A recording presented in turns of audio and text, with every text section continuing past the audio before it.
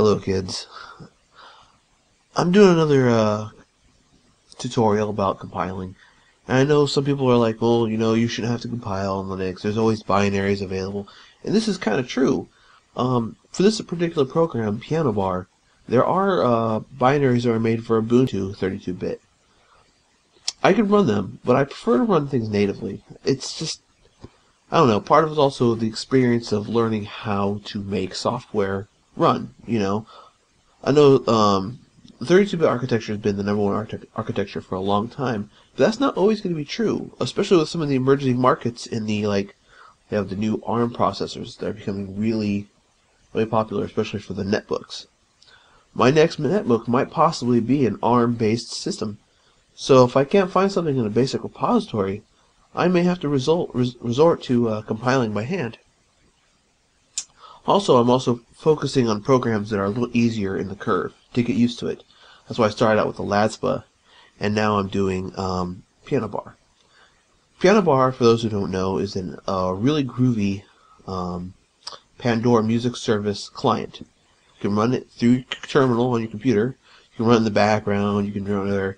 It takes very low resources. It's very tiny, and best of all, you don't have to run Flash or a browser to run it. So, you have access to that. I don't have the paid service as the free service right now. I might upgrade to the paid service if I really like it. I've only been using it for a few weeks now. But as I said, I can't really afford it right now, but you get the idea. So here's a little dive into what you're going to need. You're going to need the programs over here. You can add them through any repository you have, whether it's Synaptic or apt-get or apt-fast if you have that. And once you do that, then we go to the next segment here. Alright, let's build Pianobar. According to this, it says we should use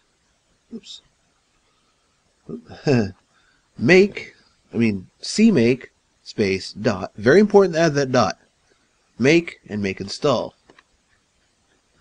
So let's try this. Cmake dot. Give it a second. Alright. Then we go make.